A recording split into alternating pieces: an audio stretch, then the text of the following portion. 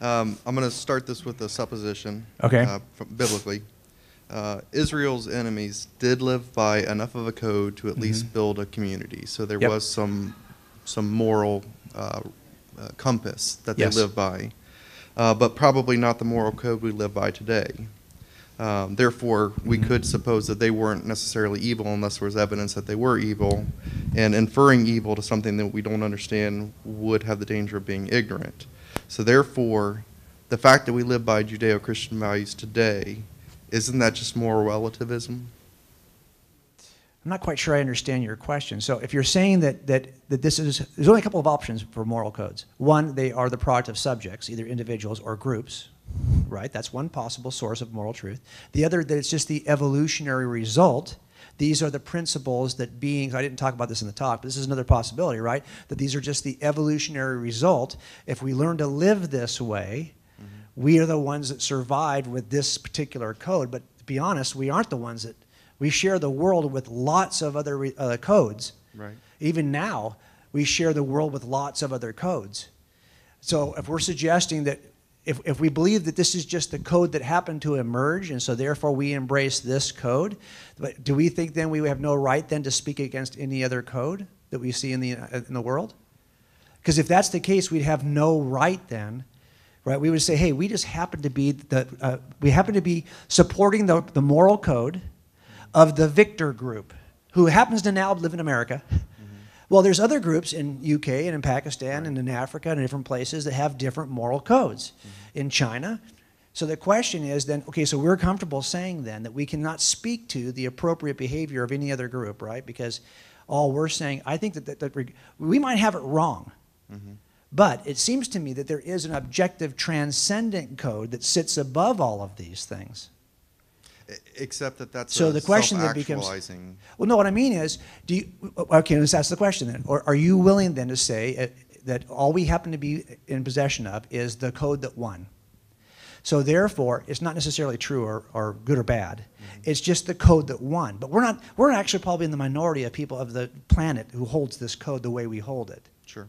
So are we unwilling then to say that, so we would say, hey, whatever you're doing over there, whatever you're doing to Americans in your custody, whatever you're doing to Christians in your custody, whatever you're doing to Muslims in your population, we're not going to say anything about it because we don't think it's good or bad. There is no good or bad. There's just whatever's working for you as the victor group.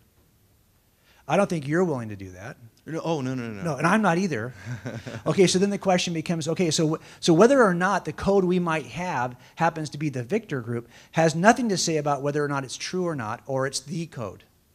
It may very well be that the victor group happens to have the code. We wouldn't know that, right? God said he was good. Right, and but therefore forget. he's good. Right, I agree with you, but I'm with you on that issue. But just for the sake of argument, but just because your group happens to have survived with this code does not mean it's only true because your group has it.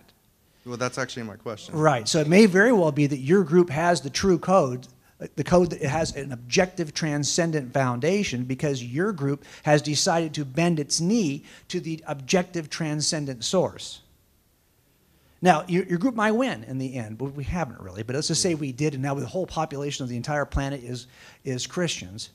Well, it doesn't mean that that's just a relativistic answer to morals.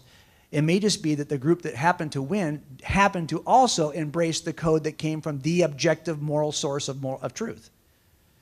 Does that make sense? It does. So you know, but if someone said to you, well, how do you know that you're just, I don't think that that's the case. If that was the case, then we would never be able to complain about any other culture and the behavior of any other culture. And we do that all the time. Even someone like Sam Harris, who argues that really what you're seeing here is he believes in objective, transcendent moral truths, but he grounds them in the transcendent, objective nature of human beings. That is the group that's common to all of us. Right. That transcends any small people group. The species transcends that, and he says we do those things that aid in human flourishing.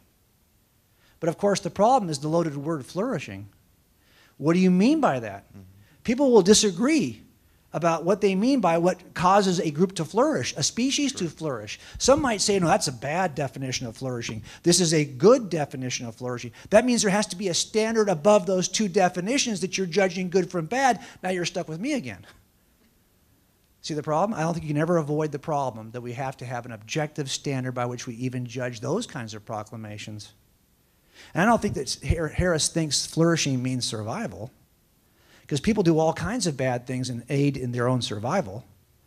We're here right now because our people groups at some point in the past killed everybody who was in competition with them. So we are here as a result of some pretty bad behavior that's somewhere in our own historical past.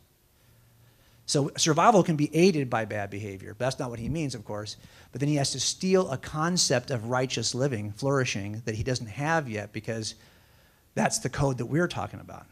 Anyway. Hope that helps a little bit. Thanks. Thanks so much for watching our video. If it was helpful and useful to you, I'd really appreciate it if you would follow us, subscribe to our channel at the bottom link here in the video, and tell your friends. And please follow us on social media.